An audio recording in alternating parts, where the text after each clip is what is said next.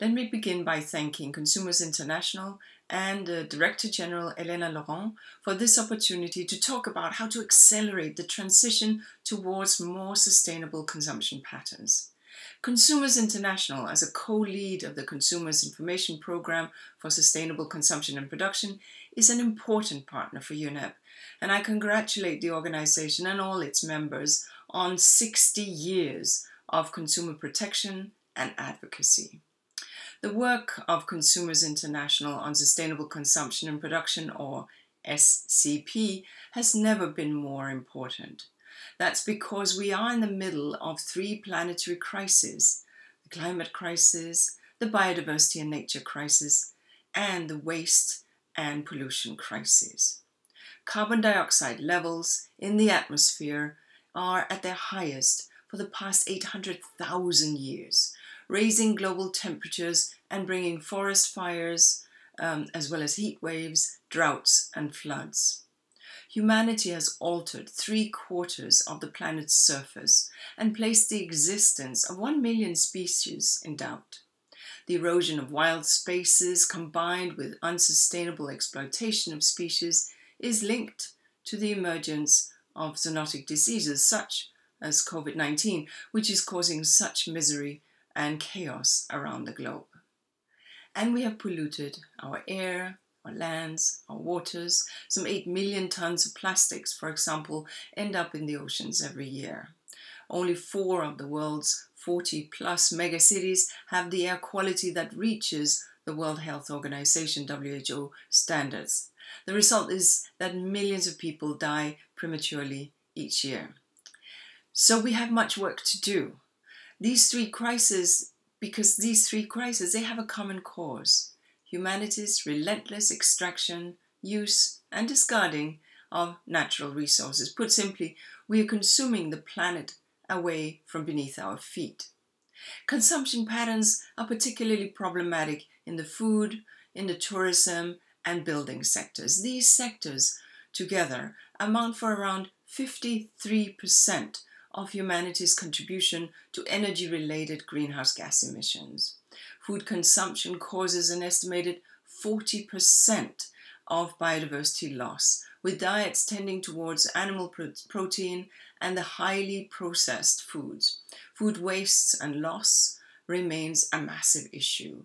The global timber trade, meanwhile, causes a loss of ecosystem services estimated to about $1.5 trillion a year. We must also be clear that the growing use of natural resources is unequal, with material footprint in high-income countries over 13 times higher than low-income countries.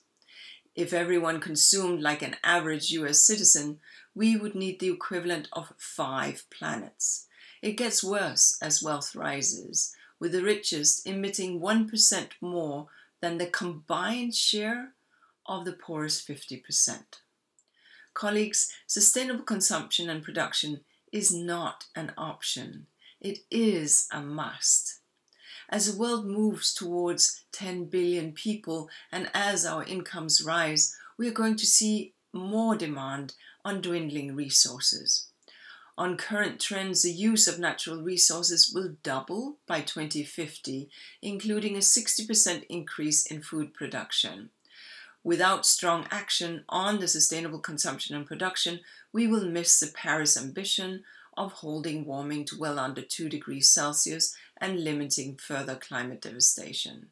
So we must reset our relationship with nature through SCP and other efforts to live within planetary limits. This means we must all stretch our ambitions and actions, with an onus on governments to use the pandemic recovery stimulus packages to launch the systemic changes that will line our economies up with the 2030 Agenda, the Paris Agreement, and the post-2020 Biodiversity Accord that we will negotiate next year. These agreements are critical to enable that we can live sustainably on our planet. But we're here to talk about the role that consumers have, of consumer groups, which will be critical and pivotal to shift to sustainable consumption and production. So please allow me to lay out 3 actions that you can take so that we all can help consumers begin to shift towards sustainability. First, we need to turn the groundswell of awareness that we know is there into action through better consumer information. As we have seen in the media, on the streets, in the boardrooms, in the classrooms, awareness of environmental problems we face has in fact never been higher. But this awareness has been slow to translate into action. In a 2019 survey in 25 countries, 64% of the respondents said that they wanted to reduce their impact on the environment and nature. However, research has consistently identified a gap between purchase intentions and behavior. Most people make decisions based on price, accessibility, effectiveness, and other criteria like trends, culture, and well-being. The pandemic may help change this picture as it has led to an increase of consumers concerned about ethical consumption. In the UK, for example, over 19 million people are cooking from scratch and 17 million are throwing away less food. This is due to the lockdown and people staying at home, but it can also help spark a longer-term shift in consumption behaviors and lifestyles. To tap into this growing movement and willingness to act, consumer information is critical. It enables governments and businesses and concerned individuals to make better choices. And this is particularly important given concerns over greenwashing, and consumers might be misled if information is not clear and relevant. Consumer groups are a key ally to foster credible and clear consumer information because they oversee consumers' rights and interests and can put significant pressure on information providers. To increase the impact of consumer information tools, we need to drastically increase their market penetration. We need to advocate for global use of consumer information for governments, for businesses, and individuals.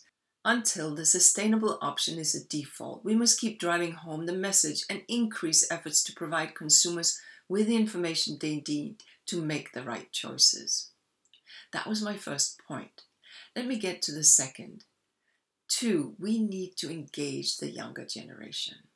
We've all seen the way that younger generations are more engaged. In the US, when surveyed, millennials are twice as likely as baby boomers to say that they are definitely or probably changing their habits to reduce the impact on the environment.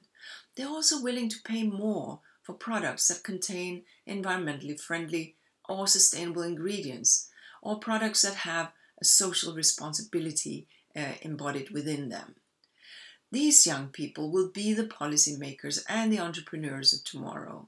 They will invent new ways of meeting our needs while protecting the environment and the future of humanity. Therefore, UNEP has launched several initiatives on how to further engage with the younger generations and how to learn from them. Our Playing for the Planet Alliance, for example, brings together 30 of the most globally influential video game companies, together with smaller studios of immense creativity, to engage and activate more than 1 billion video gamers worldwide, in particular by inserting green nudges into games. We must all strive to empower youth to take the actions needed to transit towards more sustainable lifestyles. So my second point was engage the next generation. And my third point deals with using digital technology to change behavior. We are in the middle of the fastest disruption in human history. According to the World Economic Forum, 60% of the global GDP will be digitalized by 2022. Embracing digitalization for collaboration, for innovation, education is the best way to increase the adoption and impact on sustainable lifestyles. There are already apps that can allow people to exchange used items, buy soon-to-expire foods cheaply, share rides, and so much more. For example, many platforms worldwide have reduced food waste by connecting consumers with supermarkets and restaurants who have surplus food. These platforms have redistributed tens of millions of ingredients and meals. When we talk about consumer information, we need to also consider how to use blockchain to track goods through the supply chain and to alter their impact and footprint. New technologies can harness the energy of tech-savvy youth keen to be part of the solution to environmental challenges, and we must take advantage of this opportunity. Colleagues, we have a lot of work ahead of us, but by strengthening the long-standing partnership between UNEP and Consumers International, we can amplify our collective influence and we can accelerate change. Together, we can build a more transparent marketplace. Together, we can build a cleaner world, free of pollution and harmful products. Together, we can transform our global food system. And in this regard, I am delighted that Consumers International has been named a champion of the UN Food Systems Summit in 2021. Together, we can ensure consumers rely on clearer and more reliable and more relevant information on sustainability, on driving change in the global marketplace. I thank you again, and to all of you, my deep thanks for your hard work so far. I look forward to closer engagement with Consumers International to intensify and accelerate our progress, the progress we have made so far, moving ahead. And I look forward to hearing your thoughts and decisions. Thank you.